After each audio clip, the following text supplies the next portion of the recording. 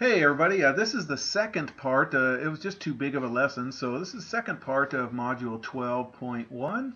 And we're creating linear systems given graphs on this lesson here. So we ended in section C, so this begins with section D. I had to split it into two. So here we go. We're going to use the graph to make a linear model and describe the meaning of the terms in the models, then create a linear system and state what the solution represents. Okay, so here they give us a graph right there, and we're supposed to unravel everything about this graph. Well, I can get slope no problem with y sub 2 minus y sub 1 over x sub 2 minus x sub 1, and I can do it for the red line also with these 2 points right there. No problem getting slope. Here it is time bowled in hours, so this is how much time that we're bowling in hours, and over here this is the cost right here.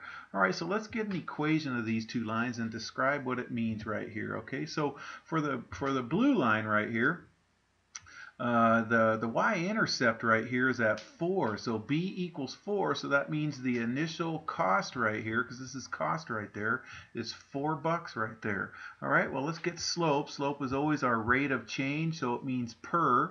So our slope between 412 and 0,4 is 2. So y sub 2 minus y sub 1 over x sub 2 minus x sub 1. Well, slope is rate of change, which always means per something. So it's going to be cost, so the dollars per hours bowled. So it's going to be $2 per hours bowled. So remember, y equals mx plus b. So in this case, y equals 2x plus 4.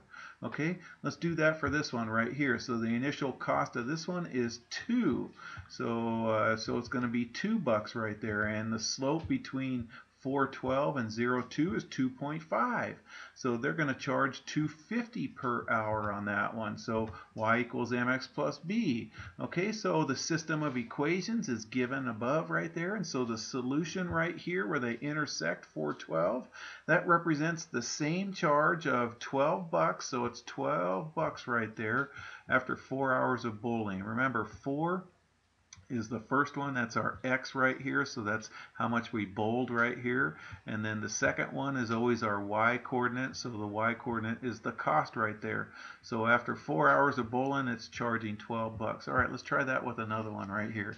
Okay, so we're given two equations right there. Let's go ahead and do the same thing. So there's our initial our y-intercepts. Our y-intercepts are at 8 and 1. So again, this is the initial cost, because that's what this says over here, cost right here. Okay, and then down here is trail mix in pounds right here.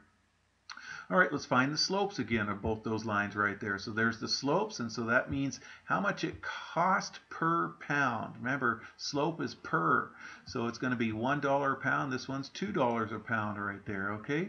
And then so y equals mx plus b, there you go. And then so the system of equations can be found right there. And that solution 715, it represents the same charge of $15 for 7 pounds of trail mix. All right, and if you guys are in my class, I would assign that for your homework.